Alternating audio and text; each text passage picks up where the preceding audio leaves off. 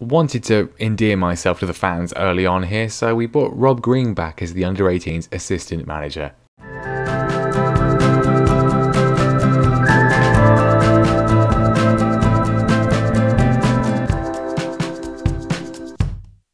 Hello everyone and welcome back to the second part of Bouncing Back with Norwich City as we attempt to see how well we can do by only signing British and Irish players in order to get around those pesky post-Brexit work permit regulations that we're all so thrilled about.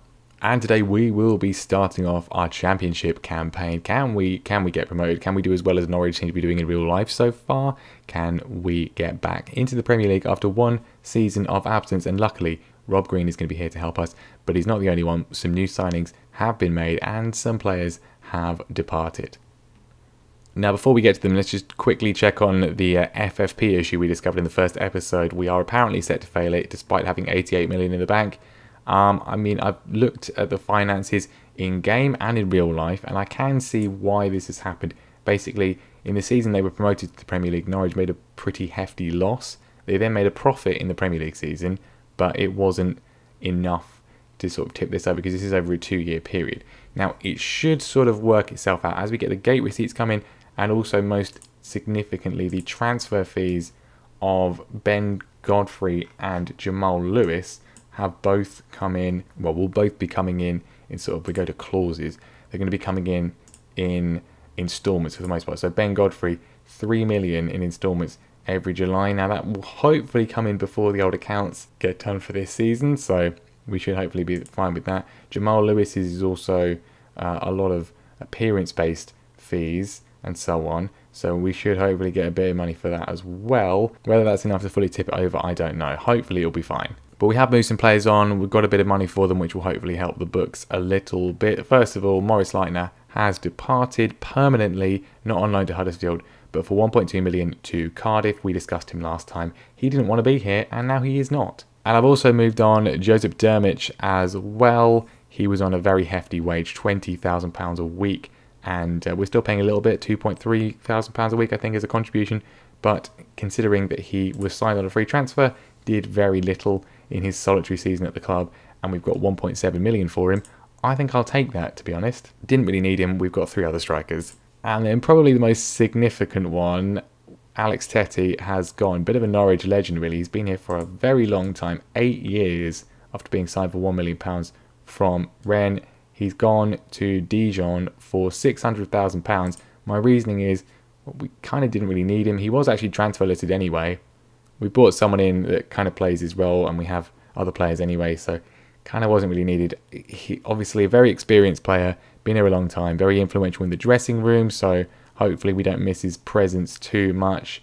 My main reasoning was basically £600,000 for a 34-year-old is something I'm always going to probably take. And some signings have been brought in as well. Last time we identified right back was kind of an issue when you had one fit, one in terms of Max Aarons, and well, we actually only had one right back at all in the form of Xavi Quintillas, so we needed to get somebody else in on either flank. Given Sam Byram's lengthy injury, we've done just that. Tyrick Mitchell on loan from Crystal Palace for the season. The main thing I like about him, £500 a week. That's going to comply with the FFP, isn't it? Crossing and dribbling, very nice. Pace is excellent as well. Good passing, really good tackling. Work rate's okay. The only issue is 10 marking, and that's not that bad, especially for this level. I think he will be a good, solid backup. May even end up starting, depending on how well Quintilla does. Ethan Laird has also joined on loan, similar kind of thing, £4,000 a week on loan from Manchester United. Backup right back, can play on the left as well. Again, pretty well-rounded, passing, marking, everything you'd really want for a fullback in terms of defending and also going forward. I like him a lot. Much stronger there, and I also wanted to get another centre-back in, and we have done just that in the form of Jack Watmouth. This is a permanent transfer from Portsmouth. He has cost us 1.4 million, which I think is a pretty good deal overall.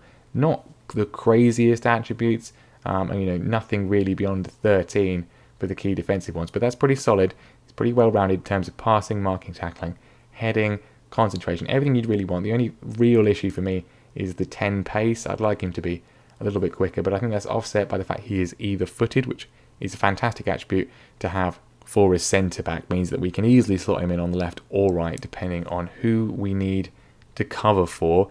out of the main two. And he has been covering already because we've had quite a few injuries. Ethan Laird's already injured, and Christoph Zimmermann is still going to be out for 5 to 10 days. He's missed the first game, going to miss the games today because of injury. Grant Hanley also got called up for Scotland duty and missed the first game of the season, so good job we got him in. And then finally, this one's not permanent. This one is another loan, but could be quite the difference maker. Sean Longstaff has joined on loan from Newcastle United. Fairly hefty wage, £20,000 a week. This is why I was kind of okay letting Alex Tettey go, because this is a bit of an improvement. Obviously could be a bit better from the mental perspective. His determination of 7, which I've just noticed now, is pretty terrible. But everything else, work rate and teamwork, very nice indeed. Dribbling is excellent. Finishing is very good. Long shots too. Passing, tackling, marking, positioning. He can do pretty much everything you'd want from a box-to-box midfielder. So at the age of 22, has a lot to prove this season, I think. Obviously, broke into the Newcastle team. And when you consider, generally speaking, the standards of player in the Newcastle team, broke in, did very well, 23 games last season. They've let him go out on loan to the Championship for this year, which is interesting, but I think he can do a very decent job for us. The season is well underway as well, and by that I mean we've played 1 game. Pre-season went pretty well, and then we are through from the first round of the Carabao Cup. We beat Swansea on penalties after a 1-1 draw. Quite a lot of action in the game. We really should have won it in normal time really quite easily. We had lots of opportunities, 7 shots on target, plenty of possession, plenty of opportunities. Emi Buendia in this game, hopefully a sign of things to come. He was absolutely electric, running the show, as you would probably expect for a player of his calibre. But obviously they scored with their first highlight, in fact, only highlight of the entire game. But we did get an equaliser through Ben Gibson, and then we won the penalty shootout, luckily having Tim Krul in goal. Penalty saving expert, of course.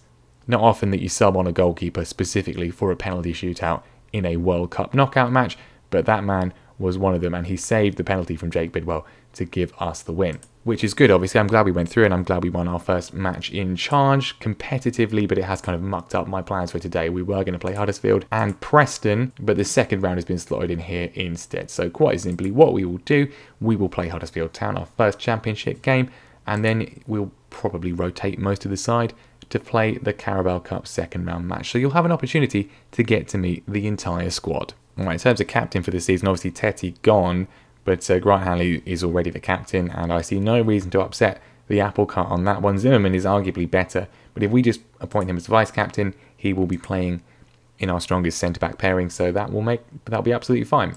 Our Carabao Cup second round draw, we'll go through it. We've got Everton, so okay. I mean, but pretty exciting game then, and it would have been a good opportunity for Josh Martin to play, but he's broken his leg, so he's out for 5 to 6 months. Nice knowing you, Josh, really. Nice knowing you. I mean, not an integral player, but a player I would have liked to have used quite a bit this year. Not at the moment. We'll give him a pep talk. Pat on the shoulder, is that patronising?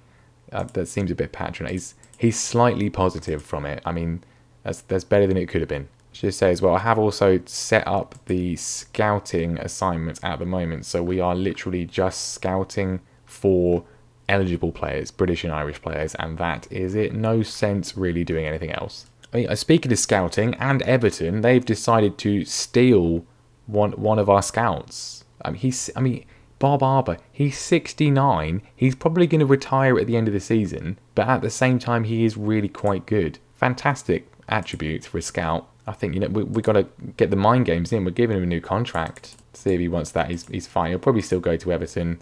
And as said, he'll probably just retire at the end of the season. But we're not going out without a fight. It's all kicking off. Absolute drama. Middlesbrough have won the opening game of the season, beating Watford. It's nearly our turn. Can we get 3 points off Huddersfield? So the team then for this one is pretty much as strong as it would be. I mean, Zimmermann will probably be playing over Hanley, but he's still out injured. Tim Krul is obviously going to be in goal. Wouldn't want anyone else in between the sticks at the moment. Kintia is going to be at left back. I didn't mention last time, but as part of the rules, obviously every player who already at the club can stay until the day they retire if they wish. That includes players who are only here on loan who are not British or Irish. So should we wish to, if we want to make this loan permanent for Xavi Kintia, we can. The centre-back partnership to start things off then is going to be Ben Gibson alongside Grant Hanley. Obviously Zimmermann will come in at some point. Hopefully Max Aarons, of course, on the right-hand side of defence the midfield at the moment. Oliver Skipp is going to be the base of the midfield. Sean Longstaff comes in the box-to-box role. And Kenny McLean, the mayor of Norwich, is going to be on the left-hand side of midfield. Todd Cantwell is going to be starting on the left of the attack with Emi Buendia on the right. And then Timo Pukki, who missed the Swansea game because he was on international duty with Finland, of course, will be starting up front. Hopefully he can be as prolific as he was in the last championship season. And apparently we can name 9 substitutes, which is I'm a big fan of. Can we get that as a permanent thing? One thing, of course, that because I'm managing the Premier League on this game so much, it's nice that all the fixtures in the Championship line up with the real life fixtures, because obviously it's properly licensed, so we can compare for at least the first part of the season.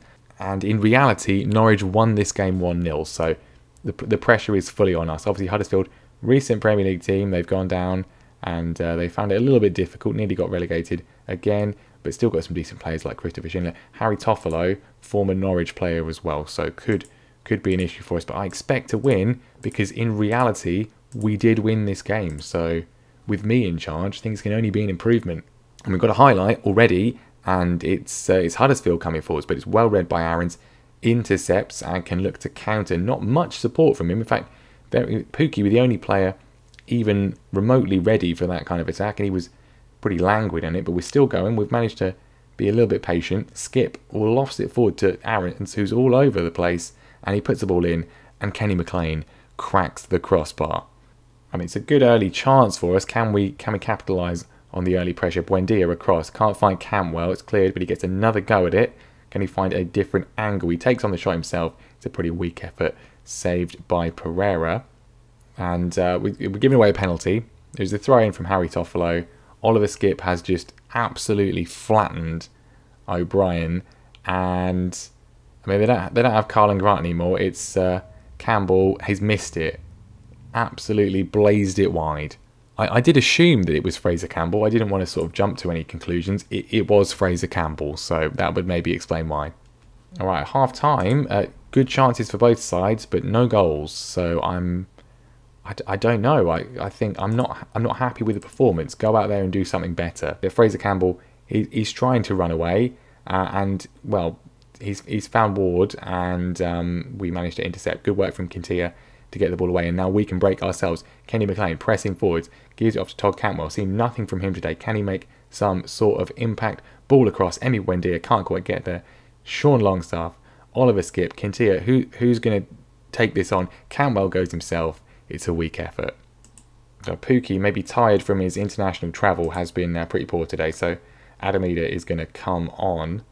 65 minutes on the clock, and it's Huddersfield who are looking pretty dangerous as well. It's been a very even game, to be honest, which is not really what we want. Naby Sarr on the left. Aarons has given away another penalty. What is this? 2 penalties in one game. We got lucky the first time. Who's taking this one? Leandro Bacuna makes no mistake. 1-0 Huddersfield. Great start. Well done. I mean, we got out of jail in the first half. We have not done so in the second. We've had some opportunities and we have not taken them at all. I think we're going to have to probably go for this, because we'll see how this highlight develops. Cantwell picks the ball up from a good pass forwards from Ben Gibson. We have had chances. We've just not done anything particularly with them. Kintia beats his man, trying to find Kenny McLean, who's getting very involved today. He has obviously hit the crossbar. Longstaff finds Adamida, edge of the box. Can he find a shot? He's gone a bit too far wide. Aarons picks it up. McLean is there. It's been blocked again. That's 2 opportunities. Him and Buendia. 2 good positions, and both times it's been blocked. We can't afford to lose to reality. We're going attacking. Hernandez is coming on. Sorensen also on as well for Skipp, who's been pretty poor. We've gone attacking. We're demanding more. It's doing very, very little. We'll change the formation up, try and push forwards a little bit, but it's going to be a reverse, I think, on the real life scoreline. Maybe still some time. Sorensen finds Max Aarons. He's been probably our brightest player so far today. Can he find a cross into the box? He can, and that man has done it again for the first time in this save, but not for the first time for me on this game. Adam Eder is a goal machine. Good work by Sorensen, very positive from him. Aarons finally gets a bit of luck and some help from his teammates. Ida in the right place at the right time. Looks a mile offside to me. Looks a mile offside, but it's counted. It's gone in. His first for the club. And I'll take a point if that's what's on offer at the moment. And indeed, that is all we get. And you know what? Considering the position we found ourselves in, I will take that. And with that man scoring, I am always going to be happy. 1.82 XG. They had 2 penalties and we have done better than them from XG. 8 shots on target. We should have won that game. Unlucky today. Maybe could have been a bit harsher, but I think we were quite unlucky. Some well-timed blocks keeping us at bay. Adam Eden, his first goal after coming through the club's academy. You must share the fans' delight at seeing a young player come through the ranks and make an impact at this level. Well, yes, that's a good portion of what this save is about, so absolutely delighted.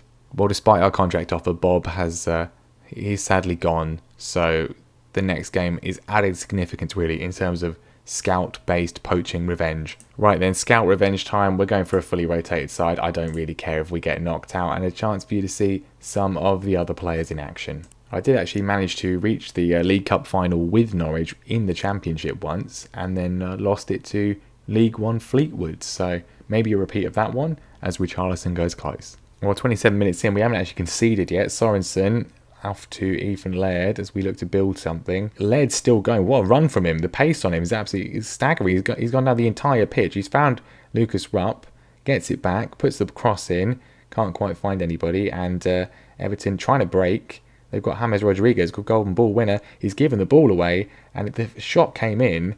I'm not sure who it was from, but Pickford makes a save. He's now immediately given it away, and goodness me, Vrancic hits the bar. Terrible Pickford-esque goalkeeping there from Jordan Pickford. Now at half-time, arguably, we should be ahead. We've had the better opportunities. I'm very pleased with the performance. Well done, keep it up. Nearly an hour gone, and Everton give the ball away to Tyrick Mitchell. They're playing a full-strength side. James Rodriguez in the team, Luca Digne, Dominic Calvert-Lewin, and we're not being outplayed by them at the moment. Hernandez loses the ball there pretty easily. He looks pretty tired, and Richarlison's in, and McGovern makes a save. Still chance for us to win this. Everton haven't really been up to much. Rupp puts it into Ida, and Adam, it's Ida, not Ida. It's going to take some getting used to. Has got his second of the season, starting exactly how I would dream he would begin the season for us, and his proper senior career in a Norwich shirt. Lucas Rupp works the ball nicely. It's another fantastic header from the young Irishman, and we are leading Everton. Well, Everton absolutely going for it, but we're into injury time. Can we just hold it out? They've got a corner, obviously. James Rodriguez puts it in, and Yerry Mina's hit the crossbar, and we managed to get it away. Seconds left, and it's done. Everton 0, Norwich City 1, and a completely rotated Norwich team has beaten a pretty much full-strength Everton side. That's not what I was expecting, but I'm very, very pleased. Another goal for Ida, did very well. He may well become first choice very quickly indeed. Mitchell also very impressive. I expect to see you all in training tomorrow. No, that was really special, lads. I just kidded you there.